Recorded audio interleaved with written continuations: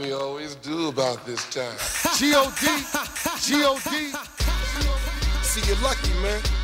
You're lucky to be around me, nigga. Dropping knowledge across the nation with the full power of SiriusXM satellite technology. This is the Luke Thomas Show on SiriusXM RUSH 93. Little Cameron. Very good. I like that. All right, welcome back. Luke Thomas Show, 844-796-7874, 844-SXM RUSH. Joining us now is a pioneer in MMA, one of the most important figures in its development, maybe the best referee in the sport. Well, maybe the best referee that used to be, because he's now the official Bellator color commentator. Well, he'll make his debut in that role at Bellator 192 on January 20th. The one and only Big John McCarthy is here. Mr. McCarthy, how are you? I am good, Mr. Thomas. How you doing, Luke? I am good. I have to say, I found this news surprising, but the more I think about it, the more I think it's actually a pretty shrewd move by you and by Bellator as well. So let's get a big picture view here. Number one, can you officially declare, are you retiring? And if so, why now? You know what? I'm just stepping away to go do a new job. That's what I'm doing. I'm part of Bellator now. I'm there to hopefully take over for one of the best color commentators there's ever been, and it's going to continue on in Jimmy Smith. And I'm just lucky that I'm getting the opportunity to do that. So you could have potentially entertained the idea of going back to officiating at some point down the road. You're not 100% closing the door. Nope, not closing any door. I'm still licensed to do. I have a boxing event that I'm doing the day after doing a Bellator event. So, wow. I do officiating that people don't even know about it. So will I still be a licensed official doing some combat sports? Yep. Interesting. Okay, so what was intriguing about this job that it enticed you enough to at least temporarily walk away from MMA officiating and strap on the headset?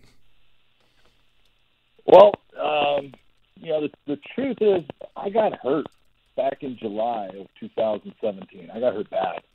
It was during training. I was, grappling with some guys, and I was to the point I got held in a choke that I was letting the guy do because we were training it, but he wasn't doing it right. And I was fine after.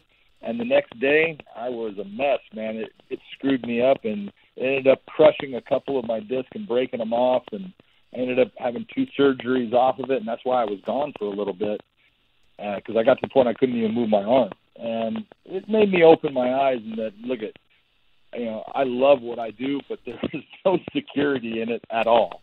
And if I get hurt, then I'm out. And I'm out away from MMA completely, and I didn't want that. And when this opportunity came about, and trust me, this opportunity came about in 1 week's time.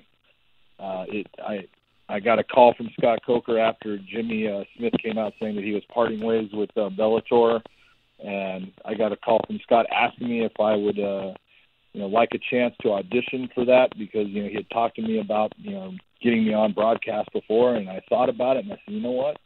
Yeah, I want the chance. Let's see how I do. And I went out to Los Angeles and did the audition for him, and I was lucky enough to be picked to be able to replace, like I said, one of the great color commentators there is in Jimmy Smith for MMA.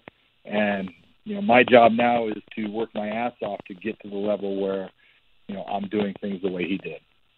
So if this opportunity had not arisen, how would you have moved on from officiating, or were you looking at other opportunities to at least take a break from it outside of this one that came around relatively recently? Yeah, I can tell you, Luke, I had 3 job offers, and my 4th was to stay doing what I was doing because I love it. The biggest problem I had is I was traveling so much. I'm doing a lot more shows than people see on TV. And so I was doing 2 and 3 and sometimes 4 shows a week. And that was getting to me, and I had already decided with my wife, hey, I was going to back off of how many shows I was doing. And I had a couple of job opportunities out there, but nothing that I was to the point of, man, I could leave, officiating to do that. And this is the last one that came up. And like I said, it came up fast. It came up within, basically in a week's time here. And it was something that excites me. It makes me, I get to stay with the sport that I love. I get to work with people that I love. I've been around Goldberg forever. Me and Mikey are friends. I get, Scott Fishman, who's one of the guys that's going to be working with me. He's, been part of the sport since Spike was doing The Ultimate Fighter, and John Norton. And I'm just so lucky I get to work with people that I consider friends and that are going to help teach me and help, progress me along the way, that it was an opportunity I couldn't pass up.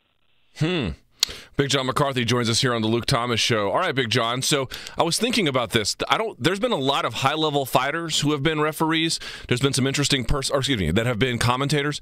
There's been some interesting personalities as well, and guys with different fight experience. But I don't think there's ever been somebody who's been a high-level tenured referee and judge too, who has done this kind of a job in commentating. You're kind of a unicorn in that respect, right? So to what extent is that going to be your responsibility, or do they, obviously they want you to call on that, but have you thought about how you're going to balance calling X's and O's as well as that other insight that you bring from, 20 plus years of doing that? Yeah, absolutely. Look at my job, be it in the fight with what fighters are doing. I'm going to give you kudos right now. People, don't realize how good you are at breaking down what fighters do and why they're successful in a certain thing, or why they're not. And that's my job as the color commentator quickly in the broadcast. But the one thing that I can bring that, there's nobody out there right now that truly understands mixed martial arts rules and what referees are doing and what the judges are looking for, as well as I do right now. And I can bring that in an educating form towards the fans so they get the right information, so they understand why is it that the judges are not giving credit for that takedown. Because it wasn't a takedown. It was a change of position. And I'm going to be able to explain that along with what the fighters are doing. That's my job. My job is to, if it's Goldberg or Ronaldo, putting out the information, my job is just then polish it up so everyone can easily disseminate it and understand exactly what the fighters are doing and why. Now, in terms of your health, you mentioned, that you had a bit of this scare, but you've been on the mend. Are you fully healed insofar as you can be, or is this still an ongoing process of trying to get better each day? No, I'm as healed as I'm going to ever be. Am I 100%? No, I don't think I'm ever going to be 100%. That's, part of it is, because I had such nerve damage that it ate. I don't know any other way to say it. It ate the muscle off of my back and shoulders. It just, because I was having, this constant crush of these nerves until they finally got them a little bit of space there. It was tearing me apart. And I am on the mend still. I'm able to, for a while there, I couldn't lift 5 pounds. I can lift 55, with an arm now. So it's like I'm way better, but I'm still not back. And that was part of my thought process and why I'm making the switch.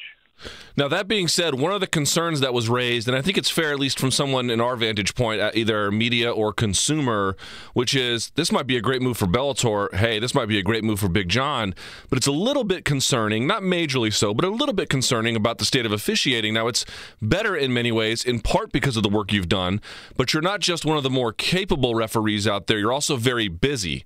Are you worried by stepping away, at least insofar as the higher echelon of MMA is concerned, Bellator or UFC, that your presence in this commentary booth will have a negative effect on the kind and quality of officiating we're getting elsewhere? I don't believe so. I look at, my peers and the people that I worked with in the UFCs or Bellators. You got Jason Herzog, Herb Dean, Mark Goddard, Dan Murgalatas, Jaron Villels, Leon Roberts. You have a good bullpen of referees that are out there. The real question is, how people are accepting of newer guys, the guys stepping up, the ones that they don't know too well. Because right now, people are okay with, if Herb goes out and makes a mistake, they're okay with that because they've seen him do it right so many times. It was the same as they were for me. Look, we're all human. We're going to make mistakes. But they believe in certain officials, and they believe that, when that official steps in there, that the fight's going to be called right, it's going to be fair for the fighters, and the fighters are going to be protected. And with the people that, are out there right now in that group that do the high-level fights, look at those guys are going to do a great job. I have no concerns. I can tell you when I was working with them, I was always happy when they got that big fight because I knew it was going to be done the right way and the fighters were going to be safe. What people really need to do is they need to give the younger guys, the Todd Andersons of the world, they see him and they want perfection right off the start, and you've got to give those people a break.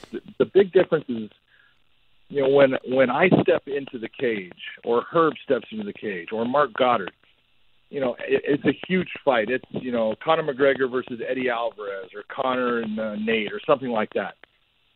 My heart rate is at it's probably about 85 or 90. I'm a little excited, but I'm pretty calm. But if you take the young official and you put them in that situation, standing still, their heart rate is at about 160 beats per minute, because they're scared. There's a huge amount of expectations put upon them to get things right. They don't want to screw up. They don't want to look bad.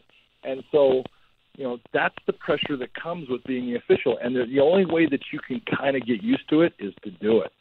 And it's going to take some of those guys, time, as far as the younger guys. But, MMA officiating has come a long way. And we've got some really great guys out there doing it, and they're going to do a great job in the future. Are you still involved with the course you developed, Command? Yes, sir. Absolutely. I will continue on with that. I have a group now of instructors for it that are going around and putting on courses so other officials, the one thing with MMA that we don't have, it's not like the NFL or Major League Baseball where they bring all the officials together. So, hey, this is what you're supposed to do, and this is why. Our information gets disseminated in a very broken and fragmented fashion through training courses that only a select few are able to attend. So my big thing is in trying to get those training things out to everybody in the same fashion, that they're getting the same information. But I will still continue on to be a instructor with the course and in trying to better officials' knowledge of our sport. Big John McCarthy joins us here on the Luke Thomas Show. When you have listened to MMA broadcasts, even by very talented fighters, even by, and especially by, well-intentioned people, they're not trying in any way to bring any kind of misinformation, but nevertheless, they probably do. Even someone in my position, I can tell you how many times I've gotten officiating rules wrong, especially in this new world where, it can vary fairly widely state to state. How much misinformation has been spread out there, even by well-intentioned people in that commentary booth? Oh, a ton. And it's funny because I love Joe Rogan, and I think Joe Rogan is phenomenal at what he does. He has given an energy and a face to the commentating of MMA that I'm not sure anyone else could have done it the way he did it. But there's times when, Joe's wrong. And, when I'm teaching courses, I'll sit there and don't listen to Joe Rogan because Joe he can't know it all. His job is not to, understand everything that a referee should be doing or why or what the rule is. It's tough because things do change. And he's got a whole life outside of commentating. And Jimmy Smith does. And when you're looking at the fighters sometimes, when you're looking at guys that are commentating, it's not only do they not know what they're saying sometimes commentating, they don't know what the rule is when they're fighting. And my job has always been, if I had that fighter as, I was refereeing it, I wanted them to know exactly what they were allowed to do, what they weren't, what I was going to do in a certain situation of the fight. Well, this is my chance to educate the fans. I want the fans to know. The more the fans know about the sport, the more the fans understand the rules of the sport, the more they're going to enjoy things because that controversial word kind of gets pushed to the side when the correct information is put out. Before you go, Big John, if one of your commentary partners says, let's get it on, are you going to strangle them? No, I'll just sit there and say, God, nice job.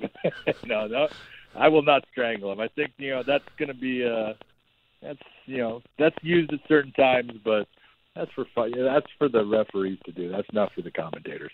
All right, fair enough. Well, you're going to be making your commentary debut at Bellator 192. This will be January 20th on what is now Spike, but turning into the Paramount Network. Big John, thank you for making time for us. I can't wait to see you and hear you in the commentary booth. And this is an interesting and important career change for you. We're excited to see it all unfold. Thank you very much, Luke. I appreciate it. You take care.